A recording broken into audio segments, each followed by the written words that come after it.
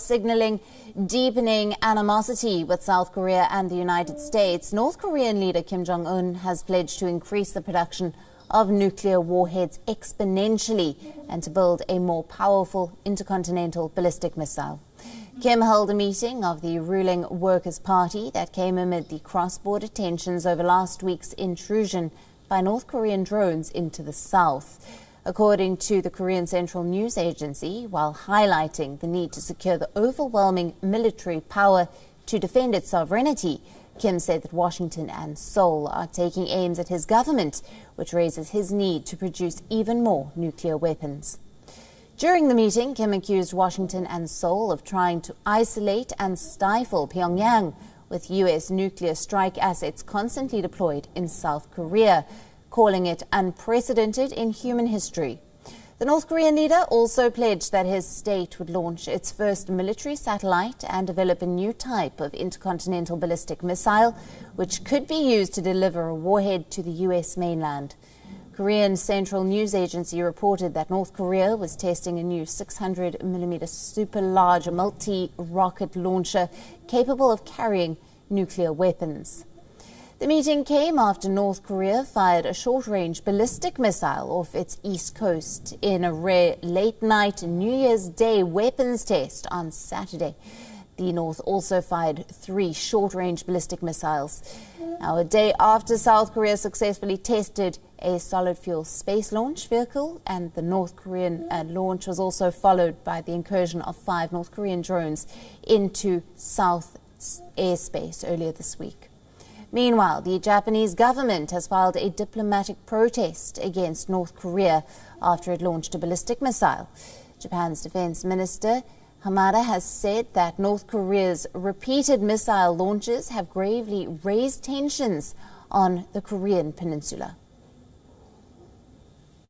北朝鮮は昨年から立て続けにミサイル発射を繰り返し、朝鮮半島そして地域の緊張を著しく高めています。北朝鮮による一連の行動は我が国、地域及び国際社会の平和と安全を脅かすもので、断じて容認するものではありません。関連する安保理決議に違反するものでもあり、我が国として北朝鮮に対し、北京の大使館ルートを通じて厳重に抗議し、強く非難いたしました。North Korea fired an unprecedented number of missiles in 2022, pressing on with its weapons development amid speculation it could test a nuclear weapon for a 7th time. The end-of-year plenary meetings in North Korea are typically used by the regime to unveil the country's domestic and foreign policy priorities for the year ahead.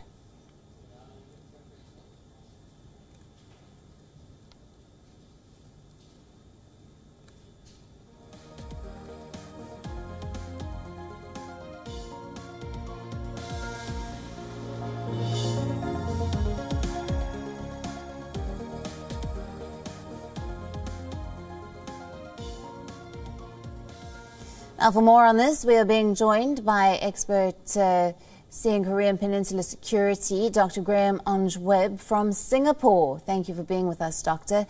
Now, North Korean leader Kim Jong-un has pledged to increase the production of nuclear warheads exponentially, saying that this is to protect North Korean sovereignty.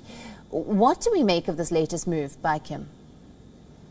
It's a very interesting statement that the paramount leader of North Korea has made in his speech about the exponential increase. I think it's metaphorical more than literal, simply because the science and technology indicates to us that there is a finite amount of fissile material, weapons-grade nuclear material that can be used from that resource to produce a range of nuclear weapons. So what I'm trying to say is that North Korea doesn't have at its luxury the ability to produce an infinite number of weapons. An exponential increase, I think, is quite impossible. But I think what it simply means is that Kim Jong-un is stating his commitment to continue the development of his current program, that he's serious about it, and that at some point in time, presumably sometime this year in 2023, that we will see an atmospheric nuclear test, a 7th test at that. I think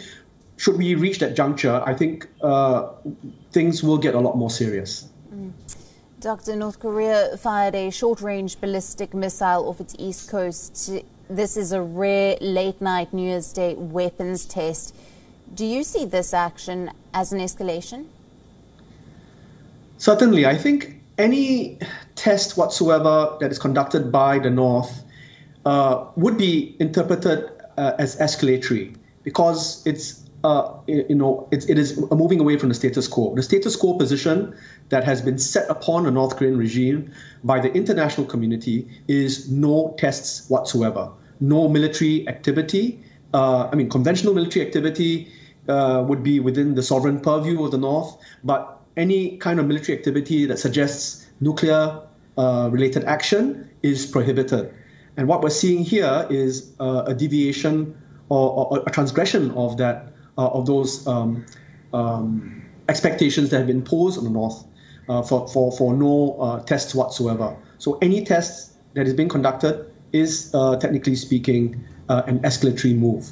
Now, so I think what this simply means, what we're reading from that, is that now, because the North it remains stubbornly committed to bringing its nuclear weapons program further afield, the regional community, the Japanese government, the South Korean government, the current U.S. administration, has to take action.